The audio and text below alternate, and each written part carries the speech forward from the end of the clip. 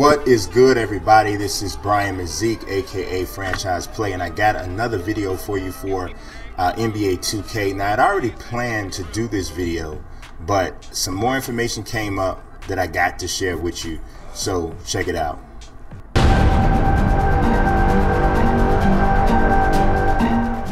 Alright, so check it out, guys.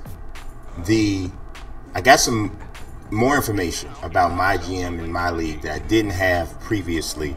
I had to try to, kind of look around to see if I could, find some of the details that were still kind of lingering out there about the mode. So one of the things that came up was about the rules committee. So for anybody that doesn't know, after every season that you play in MyGM and MyLeague, it's going to go, there's an actual rules committee that determines whether or not certain rules will get passed. So they have, changing what how many seconds you have to get across half court. There's all different types of rules. So I wanted to know, was there a rule for the shot clock? Because I want to play a college style. I want to have the option to be able to play a college basketball style. So the executive producer of the mode, who's Eric Benish, said that there are some rules related to the shot clock.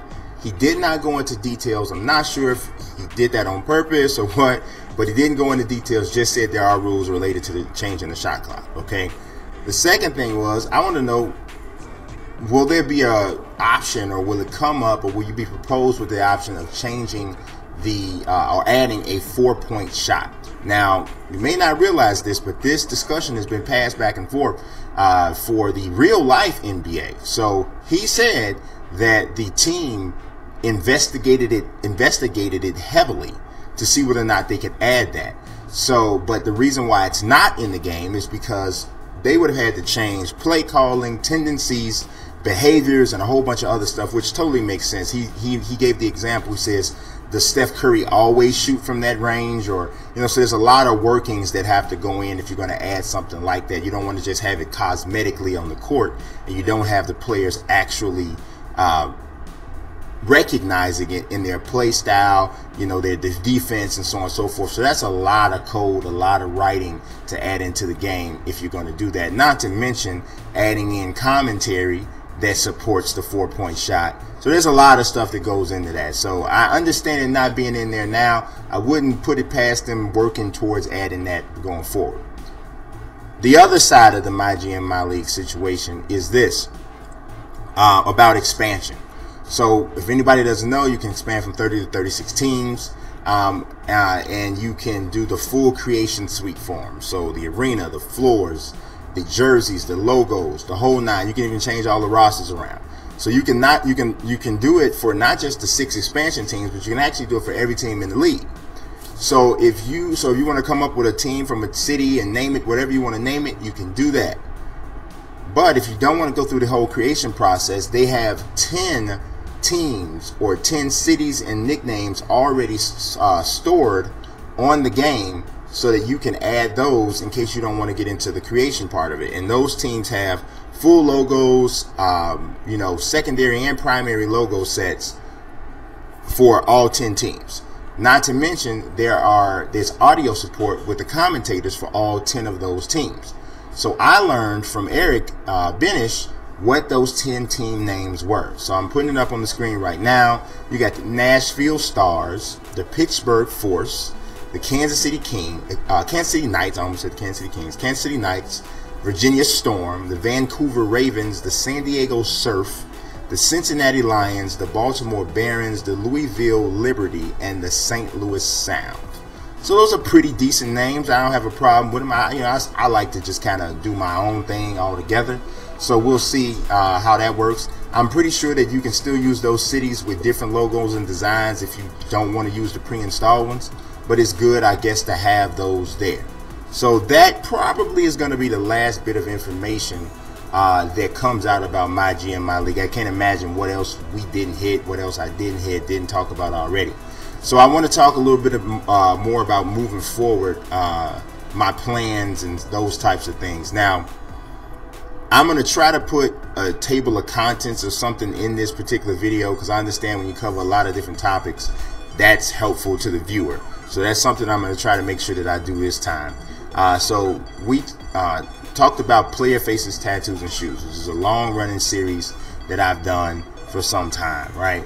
Am I going to do that again this year? I am. I don't know exactly what format I'm going to do it in. I got a chance to look at the edit screen a little bit, so we'll have to see how we do it. But getting into that, let's talk about some of the player faces and stuff that I've seen. Marcus Smart, that render was great. It stood out to me because of the hairstyle, how on point they got that. Also, the render of Iman Shumpert stood out because they got his weird high top ponytail thing, whatever that is he got. Pretty much a lot of the guys with graphics in their hair, those graphics came through really sweet. Would have been real nice, obviously, if we had those hairstyles available for us for creative player, as we don't. But like Karl Anthony Towns, that's in there pretty sweet. We saw that on when his render was released. Maybe it was a week or two ago. So I liked quite a bit of the renders. One thing I also wanted to point out is that some of the renders for the classic teams have even been redone. I thought Dennis Rodman looked better. I thought Steve Kerr looked better. I thought Scottie Pippen might have been a little too dark though, just from playing what I saw. I thought Froby was a little bit more accurate. Shaq, kind of looked the same to me. And I'm thinking back of some of the classic teams renders that I actually saw. Rick Fox, I thought, was more accurate. So especially with his hair, he had a more accurate hairstyle for sure. So that, is what I can remember in regards to the renders. The ratings themselves, I know LeBron was #1 at the 96. A lot of people were talking about the Timberwolves being a fifth rated team overall, and I saw that on one of the guys who looked like they had a copy of the game early. But then when I played, I purposely scrolled over to the Timberwolves, and they were 21st.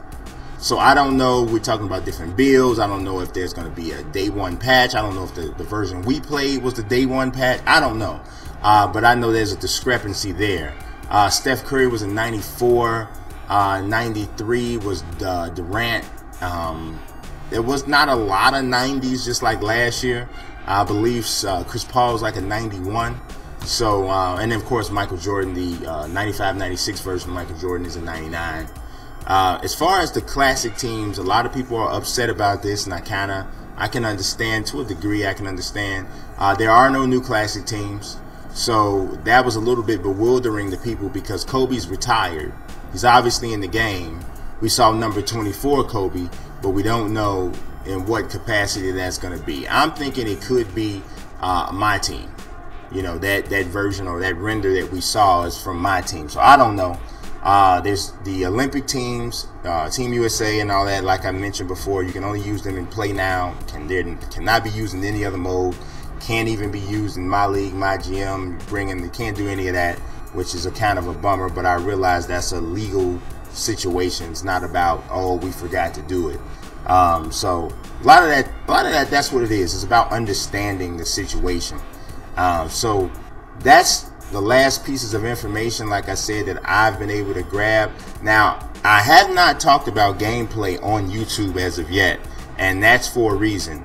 I'm waiting on getting some actual gameplay footage that I can pair with the commentary, because I think that'll make it all kind of come together a little bit better. May even give me some more stuff to talk about, especially if it's not footage from stuff we did while we were there.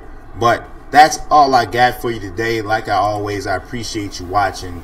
God bless. Peace.